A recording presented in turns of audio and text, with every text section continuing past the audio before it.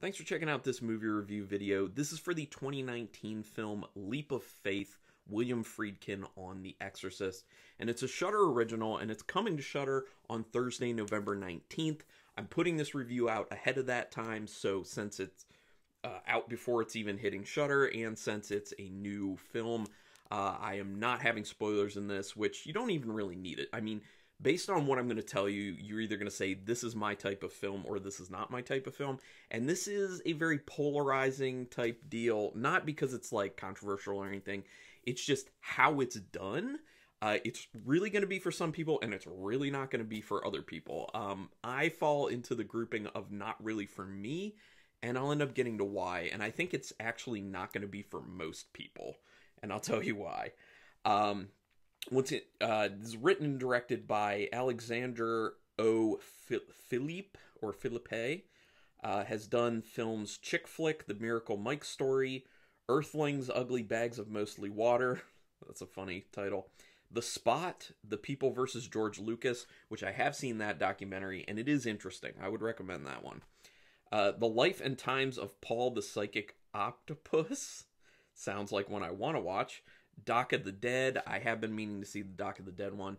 7852, Hitchcock's Shower Scene. I've also wanted to see that one, although it seems like that one could be kind of boring because it's very focused on that one scene, and how much time can you really devote to something like that, which kind of plays into this film. How much time can you devote to what's going on in this film, which is just listening to William Friedkin talk about making The Exorcist. But not just talking about, like, there was this interesting story and this interesting story and this interesting story, but talking about it from the standpoint of, these are all the influences that came to me. And he talks about music a lot, and he talks about artwork a lot, and he goes a little bit deep into those things. He does these side tangents talking about those things, and kind of not just talking about those things, but also talking about them in other films, and then tying it into The Exorcist. So it's more high concept stuff that he's talking about that some people are going to find really cool and very interesting.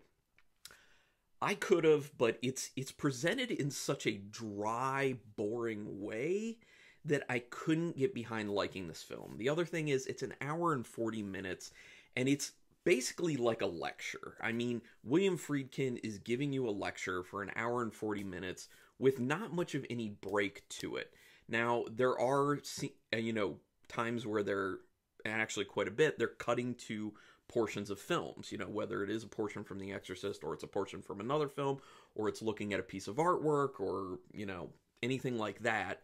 They do that, but it doesn't seem interesting. It doesn't seem that exciting, especially because the music that plays throughout this is very melancholy. It's like melancholy string music that's very, very light, and it kind of lulls you to sleep. And the combination of the light, it's pretty music, but the light music and William Friedkin just talking, and his voice is just kind of a bit monotone-ish.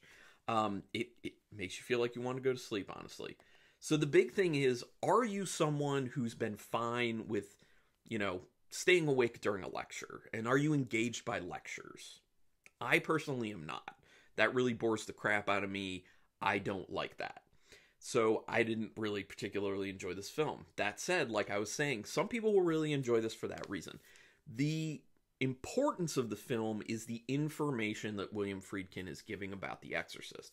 Now, that said, I would argue that I think this would have been way better if you got other people's opinions in addition, because an hour and 40 minutes of just William Friedkin is a bit much, especially because the man likes himself quite a bit. He has a propensity in this to tell stories about how he's better than people. Not saying that outright, but telling stories that illustrate how he's better than other people. And it's choice people. One of the ones that really took me aback was Blatty, the guy who wrote The Exorcist, because there's a portion in it where he talks about how Blatty brought him a script for The Exorcist that he wrote. And Friedkin just talks about how he crapped all over it and how it was garbage and how whatever he was going to do was better. So those types of stories show up quite a bit. It's this ongoing theme. You can tell that Friedkin has a huge ego. You can tell he's probably a prick. to some degree. Maybe not one of those like outright pricks, but definitely one of those like, talks to you condescendingly type pricks. But I have a feeling that on the set of The Exorcist, he was an outright prick, especially based off the stories that he tells. So I don't really like the guy based off what I've read, what I've heard, and what I'm hearing him talk about in this documentary. Now, that said, I was able to kind of suspend that and really find some interest in some of the stuff he was talking about, like his influences and everything like that. But it's just not enough for me to ever want to watch this again. And after I was done with it, I felt exhausted. It's too much. It's just too much, in my opinion. I think it would have been way better off, like I was saying, as like an actual documentary about the making of The Exorcist, just getting other people's opinions in addition to Friedkin. I mean, you could even give Friedkin a substantial amount of time talking to the camera. That's fine, but you needed other people. You really needed other people.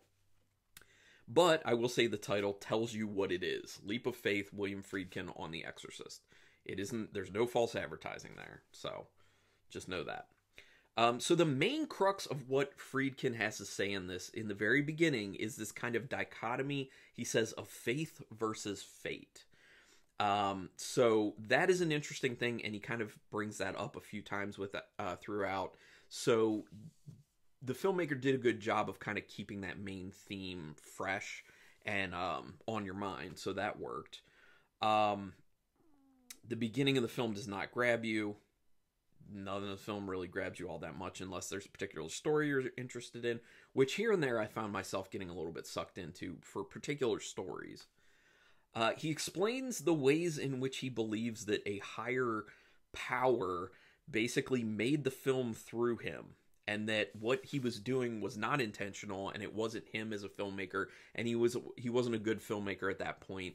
It was him being used as a conduit, basically. So he opens with that, and then kind of explains that a little bit. But then he gives all these examples of these influences that he's pulled into The Exorcist, which basically negates what he was saying in the beginning of not knowing what he was doing, just kind of, he says like zombie walking through the film at one point, I think, and just being used by a higher power, basically, and it wasn't him, it was this higher power. But the whole rest of it is explaining where a lot of his influences came from, and in a lot of instances tying other things directly into The Exorcist and basically saying, see, here's an example, I took this and did this. So he negates what he said. So that leads to another thing with this is, can you even believe what Friedkin is saying? That's another thing. One of the other things is he never even touches on the abusive nature of stuff that he did with Linda Blair on that set. He talks about it in context of a few other people, like slapping one of the actors, and says that that's not anything he would do nowadays, but he stays away from talking about the more controversial issues of more abusive stuff towards Linda Blair, which I've read about.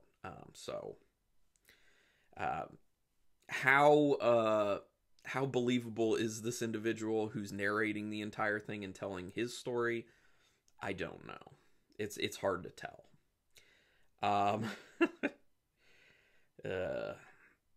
Trying to. He likens making The Exorcist to how building a wonderful piece of music is done. And that's kind of interesting the way he talks about that, because it shows that he has a lot of experience with kind of picking music apart.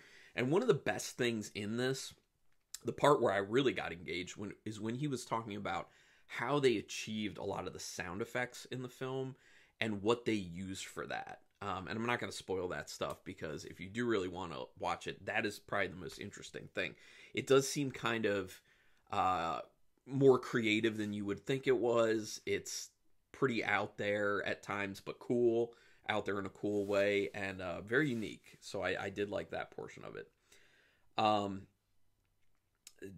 He discusses his methods for getting certain things from the actors and crew. Like I said, he talked a little bit about being kind of abusive at times, but he also talked about, just unconventional methods, and he kind of ties it into some other some other directors, and actually kind of blames the other directors for him doing it. So kind of a way to wash his hands of any responsibility for doing things that way. There were some interesting ways they got certain sounds for... Oh, I already talked about that. My apologies. He does touch on something I've talked about, not having music in the film tell people how they should be feeling. So I was very happy when I heard him talking about that, because that's something I talk about on my movie reviews all the time, which is I love it when music is a little more understated, when music doesn't tell the audience, you're stupid, let me tell you how to feel right now. So he kind of talks a little bit about that, and that was cool. I was like, all right, I'm on board with that one, buddy. He does touch on the individual nature of film viewing, and how each person has kind of like their own reality and their own experiences that kind of act as a lens through which they end up seeing film, and that's different for everyone. So I thought that was an important point that he makes, but that's kind of made more towards the end. A lot of the stuff in the beginning is kind of more of like this, him just kind of like spinning off into all these like weird directions. It becomes a little bit hard to follow. It gets way more focused and interesting as it goes on. So, as it goes much further on. He does reveal what he thinks was a mistake choice within the film. And he blames that on Blatty for wanting the portion of the film to go that way, and says that he just went with it because basically he couldn't come up with an alternative idea at that point. So, I don't know. It's just another one of those moments of like him just not taking responsibility for bad things, and, you know, trash talking Blatty a lot in this, which I think is very low class. There's a callback at the end that kind of sums things up for how Friedkin feels in life and with The Exorcist. That was well done. I do like how they kind of wrapped that up. But yeah, that's mainly all I have to say about the actual film. I did have some thoughts afterwards. Would Friedkin be able to talk at length about how he made the film and draw all these parallels to films if he didn't know what he was doing? That's kind of my thing, saying that he basically undoes his initial argument in the film, and it just doesn't make sense. And then I wrote, this thing really needed to have the runtime cut down because it drags like crazy. It drags like crazy. An hour and 40 minutes of one person just talking. You be the judge. Do you love William Friedkin? Go for it. Do you love The Exorcist that much that you want every little bit of knowledge about it? Go for it. But I would argue that you can probably find an article online that has the same amount of information, maybe more, maybe a little bit less, but it would definitely take you less time to read that article than it would to watch this film. Just saying. That said, if this sounded at all interesting to you, go ahead and check it out. I'm not mad that I watched it once, but I will never watch it again, and I will be very selective with who I actually recommend it to. It has to be the right person, like I'm saying. Like, it has to be someone who I know can just sit there and listen to someone talk for an hour and 40 minutes about whatever they feel like talking about, as long as it's The Exorcist. So anyway, that's my feeling on it. So out of 5 stars with half stars in play, I'm going to give this a 2-star rating. A bunch of the technical stuff was pretty solid. There are good things within this, but I got to go with a 2-star rating because it's just not engaging. And it's boring. It's too long. It's boring. It's not engaging. Just not a fan. So 2 stars. But what do you think? Once you see it, put some comments down there. We can talk about it. Spoilers, no problem. Go ahead. But do me a quick favor. I would appreciate it if you would hit that subscribe button if you like any review video or otherwise that I've done with this channel. That'd be your best way to repay me, because I don't make money doing this or anything. I'm just putting it out there so people can consume it and we can get nerdy and talk about things in the comments. So if you could just pay me back a little bit just with a subscribe, that'd be great. And then also hit the notification bell, because then you'll know whenever I'm putting up a new review video or doing a live stream or any of the other random stuff I end up doing video-wise. But regardless, I appreciate you taking your time to watch this. And until next time, keep it brutal.